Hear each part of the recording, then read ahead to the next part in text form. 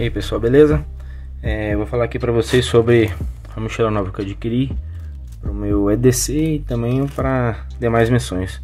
Só vamos dizer assim, disclaimer, esse vídeo não é patrocinado, né? Essa mochila eu adquiri lá na Trilhas do Cerrado, uma loja muito boa, fica ali em Bela Vista de Goiás. Conheci eles pela internet, como eu estava passando por Goiânia, resolvi dar uma esticadinha lá. Consegui contato diretamente com o proprietário, fui muito bem atendido lá. Recomendo a loja para vocês, beleza? Mas não é um vídeo patrocinado. Então, o que eu estou trazendo aqui agora é a mochila da Náutica, modelo Panzer, que eu só encontrei dois vídeos na internet. Um que é a propaganda do próprio fabricante, e outro que é uma avaliação da loja Montese, salvo engano. E já de antemão já quero fazer uma correção. A loja Montese fala que a mochila é feita de cordura, e não é, gente, não é de cordura, é de poliéster normal, vulgo lona, né? Mas é um poliéster padrão. Ele tem pode ser que ele tenha uma gramatura maior do que as mochilas normais, mas não é cordura. Então vamos lá, ela vem assim, um saco normal. Eu tava procurando esse modelo verde, tava difícil de encontrar. Só tinha um modelo preto, né? Eu queria algo diferente, porque eu vou usar ela para outras finalidades também, não só para ir para o trabalho todos os dias. Aqui da embalagem. Então ela vem aqui com a etiqueta da Náutica. Vem aqui com a etiqueta da loja, né? Trilhas do Cerrado. Não vem muitas especificações, né? Na verdade não tá falando nada. Ela é fabricada na China. E aqui a gente tem, vou tentar mostrar algumas coisas que eu não vi nos demais vídeos. Bolsos frontais em laser cut, são 4 colunas com 1, 2, 3, 4, 5 passadores. 1, 2, 3, 4, 5 passadores também. Laser cut na lateral, na outra lateral também. Vamos olhar aqui um por um. Então, tem esse primeiro bolsinho mais externo aqui embaixo, tem o laser cut por fora para acrescentar mais acessórios. Tem um mesh. Eu vejo assim que as costuras são bem feitas. Tem aqui umas tiras de elástico para você acrescentar outros acessórios para colocar e retirar rapidamente. Por exemplo, vou colocar aqui só para vocês visualizarem. Um canivete, então é de poder colocar e retirar de maneira fácil. Vou fechar esse bolso. Atrás dele nós temos outro bolso. E também tem as telinhas, né? O vulgo mesh, que eu acho. Desliguei o flash aí, pessoal. Então tem a tela, né? Que é o mesh. O zíper abre muito bem. Aqui você pode perceber a costura que tá do outro bolso, né? Mais bolsos organizadores. Aqui tem um porta-treco com velcro, um power bank, um celular, um rádio. Deixa eu ver se cabe aqui um spot X nesse compartimento aqui. Me parece que não. Ó, legal. Cabe um comunicador spot X aqui. Depois a gente faz um vídeo sobre ele, tá, pessoal? E tem mais um bolso. Uma coisa que me chamou a atenção é a quantidade de bolsos organizadores dessa mochila, né, que facilita para quem carrega muito treco. Temos aqui, já vamos tirar essa etiqueta aqui. Ok. Vamos abrir esse outro porta-treco aqui. Ó, ele vai até mais embaixo. Ele é um pouquinho mais fundo do que aparenta. Então, ó, a divisão dele vai até na costura aqui, né? Tem velcros aqui internos. Você pode colocar um coulter, né? Um holster, que ele é de fácil acesso. Você já faz o seu treino. Deve caber aqui uma arma tranquilamente. Aqui tem mais um mesh. Vamos fazer um teste aqui com relação à arma. Só um minutinho.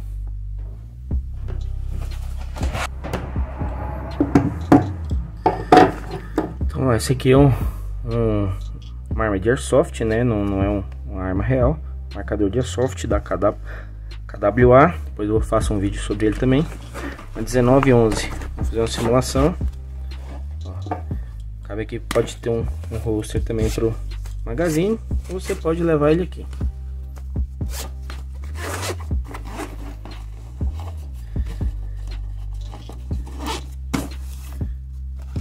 Então, cabe perfeitamente. No caso, ele deveria ter um... Não me parece ser de saque rápido, porque ela é de grande porte, mas se for uma de pequeno porte, talvez fique melhor.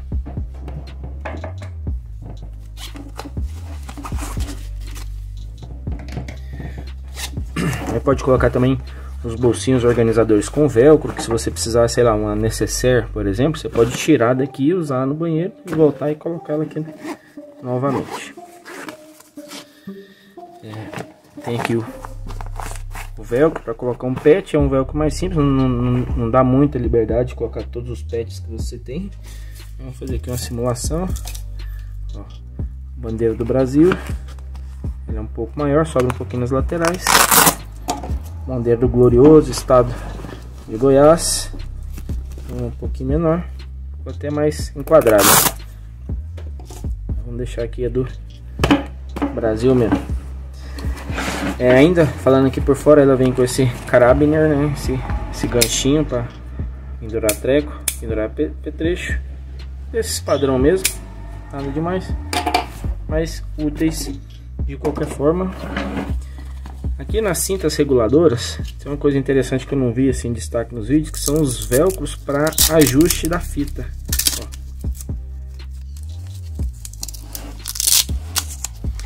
Então aqui, dependendo da regulagem que você fizer, se ficar muito folgado, assim, se estiver sobrando muita fita, você tem aqui o regulador, coisa que é vista mais em mochilas mais premium, né? Tem todos eles, aqui tem os tic-tac, né? Os buckles são bons. Esse aqui tem também, ó, a fita, que normalmente o que a gente faz? A gente regula para nossa altura, né? Para nosso shape, e aí a fita que sobra a gente dobra e passa a fita isolante, igual eu vou mostrar na mochila que vai ser a mochila antiga. Aqui já vem. Tá aqui a etiquetinha da Náutica. Acho que tá... Poderia ter pensado na etiqueta mais, vamos dizer assim, tática, né? Mas tá aqui, é o modelo Panzer 48. O peitoral ele é regulável e também pode ser destacado. Aqui na alça tem elástico dos dois lados. As alças são acolchoadas. Parece haver um EVA dentro das alças, mas não há essa informação pelo fabricante. Elas possuem se aproximam de um design anatômico, porque pode ver que elas vêm aqui, tem uma curva leve e depois elas, né, saem para fora. Podemos dizer que sim, é anatômico, apesar de ter uns modelos mais anatômicos do que esse. Aqui nas costas tem um acolchoamento que é bem generoso e teoricamente permite uma melhor ventilação, de uma espuma mais rígida. Aqui embaixo também interessante destacar que tem o sistema mole na parte de baixo dela, que inclusive serve para colocar mais bolsas, barracas, cadeiras e assim vai, carregar mais coisas.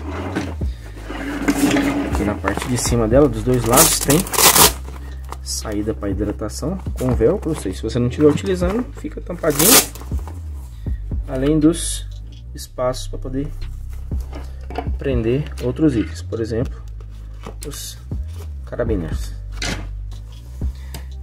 Vamos ver aqui os bolsos laterais. Eles são, ao que me parece, idênticos, né? Dos dois lados, e muito úteis. Olha só, são de um bom volume. Tem um mesh do lado de fora, fica na lateral. Tem um local, cabe na minha mão. Mais um zíper e locais para colocar caneta. Deixa eu ver se eu tenho uma caneta, pra gente ver que ele vai além de caneta, ó, por exemplo. Aqui nesse bolsinho cabem duas canetas Bic tranquilamente. Então pode caber um canetão, um pilote, né, essas coisas, entre outros acessórios. Talvez você possa montar um kit de primeiros socorros inteirinho só nesse bolso lateral. Com relação ao volume, eu não tenho aqui agora uma garrafinha desse, ó, um bolso de grande volume, um vidro de álcool gel. E aí o zíper abre de fora a fora para esse bolso. Bom que, por exemplo, se ela estiver deitada, você consegue manipular o bolso assim. É interessante, porque ela é uma mochila mala. Vocês vão ver aqui dentro os detalhes dela. Não é aquele que abre só em cima. Mas claro, também tem que ter o cuidado para, às vezes, se estiver carregando algum item solto aqui, para não cair. Os zippers são bons, mas como ela é nova e eu estou manipulando eles agora, eles apresentam essa resistênciazinha. Ah, são zippers invertidos, né, que dificultam a entrada de água, isso é importante também. Tem muita marca aí que está trazendo zíper na configuração padrão. Esse aqui é o bolso do outro lado e ele é idêntico, é a mesma configuração dos dois lados. Para quem tem mais aquele aspecto de ser simétrico com tudo que faz, mais perfeccionista, eles possam montar do mesmo jeito. Então aqui você pode colocar um kit de ferramentas, um kit fogo, várias opções. Vamos ver aqui agora por dentro. Vamos ao bolso principal. Então já tem aquela opção de abrir ele totalmente. Tirei os dois vendedores. Vamos ver se ela está muito nova. Vamos ver se ela abre como é esperado. Ainda não, está muito nova. Conforme o zíper for o ideal, o que é esperado de uma mochila como essa. Como ela está nova, o zíper ainda está engasgando, mas o certo é você pegar aqui e puxar e ela abrir como um todo, né? Que tem essa pegada tática. Então aqui no painel frontal do lado de dentro temos mais meshes. Vem até aqui. Até aqui embaixo. Não tem bolsinhos aqui. Um detalhe legal que não mostra nos outros vídeos de maneira clara é que a abertura dela não chega a ser de 180 graus, mas se aproxima bastante. Falta um pedacinho aqui, mas nada impede de você manipular ela dessa forma. Opa, encostei na câmera. Então aqui tem as tiras para prender, né, a mala. Aqui é interessante que tem a tira aqui embaixo. Isso aqui não é um elástico, ela é mais larga, porque de repente você está com pouca bagagem. E a bagagem tem a tendência de ir pro final da mochila, claro. Então tem aqui essa tira mais larga para segurar mais os seus itens. Tem essa horizontal, né? Então são duas tiras verticais e uma tira horizontal para organizar sua bagagem. Aqui tem esse bolso para você colocar algum item separado, algum equipamento eletrônico. Ela vem com elástico aqui na gola, mas no desenho que eles fizeram da mochila, eu entendi que a intenção desse bolso é para colocar refil de água, porque tem aqui os dois velcros para segurar o refil e tem aqui a saída, que é justamente nesse bolso principal. Porque o bolso que eu vou mostrar para vocês agora, ele me parece ter sido desenhado apenas para notebook e documentação, seja lá o que for, por exemplo, placa de energia solar, portátil, essas coisas. Vou fechar esse daqui. Vamos abrir aqui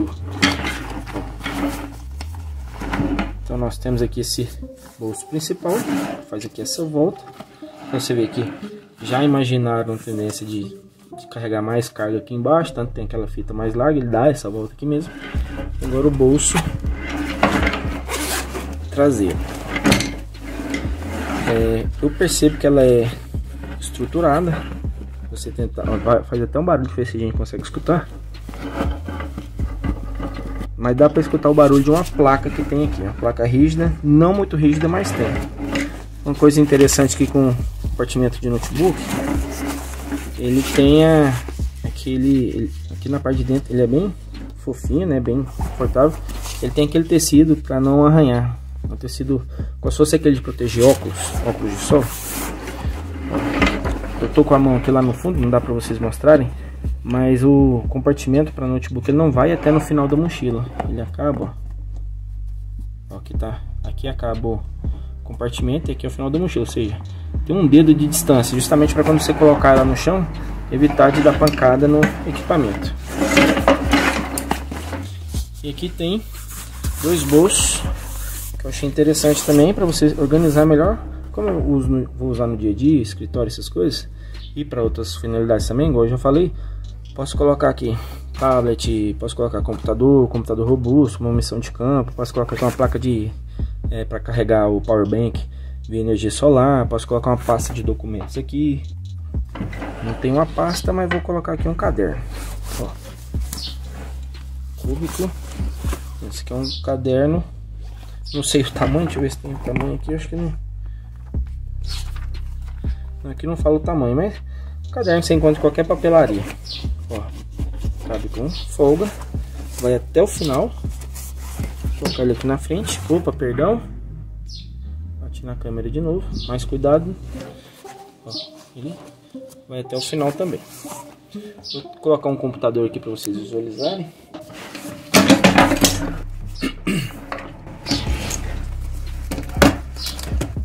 Esse é um computador padrão de 15 polegadas, né? 15.6. Bem apertadinho, bem firme. Notebook de 15 polegadas. Um de 17 polegadas já tem minhas dúvidas. Se for um de borda fina, borda infinita, talvez fique bom. De 15 coube tranquilamente. E aí aqui no costado é fofinho, na frente é fofinho. Então tá bem, traz essa impressão de estar bem protegido. Vamos ver aqui se você que não quiser carregar o notebook lá atrás, se quiser carregar ele no compartimento principal.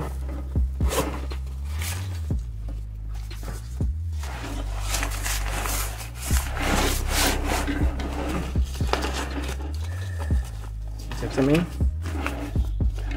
tranquilamente.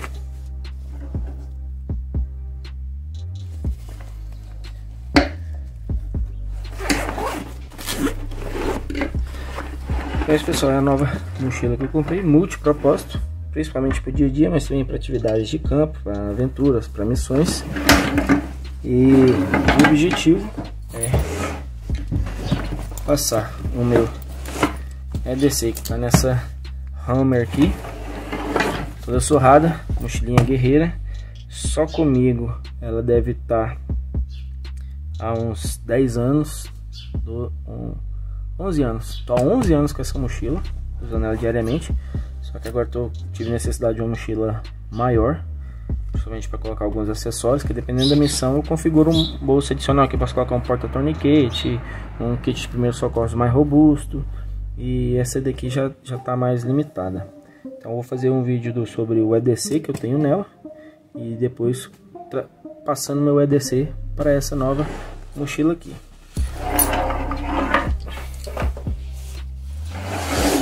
Então, por fim, a impressão que eu tenho é que, dependendo do valor, essa mochila, o preço dela não é... como é que eu vou explicar? Pelo fato dela não ser de cordura, e se você for utilizar ela para fins militares de fato, talvez não seja mochila para você, porque cordura realmente é o material que é recomendado. Mas para você que, como eu, vai usar ela mais no dia a dia, eventualmente para uma missão, não missão de campo. Quando eu falo de campo, é missão no mato mesmo. Talvez atenda. Interessante o verde, que é o padrão de algumas forças auxiliares. Tem ela preta também, mas estou enjoado de mochila preta. Agora, se for mais de R$500, eu entendo que ela tá com a precificação errada. Porque você tem mochila à vista aí por 540, R$550 em cordura, com a mesma litragem, 45 litros, 50 litros. Como essa aqui não é de cordura, apesar de ser de 48 litros, a precificação dela de mercado, na minha avaliação, na data de gravação desse vídeo, tem que ser abaixo de R$500. A recomendação aí, se é um unboxing e um review, depois eu vou jogar meu EDC para cá e faço um pós-review para vocês. Se fez sentido, se ajudou na sua escolha, na sua decisão, se inscreva, deixa um like e compartilhe. Abraço.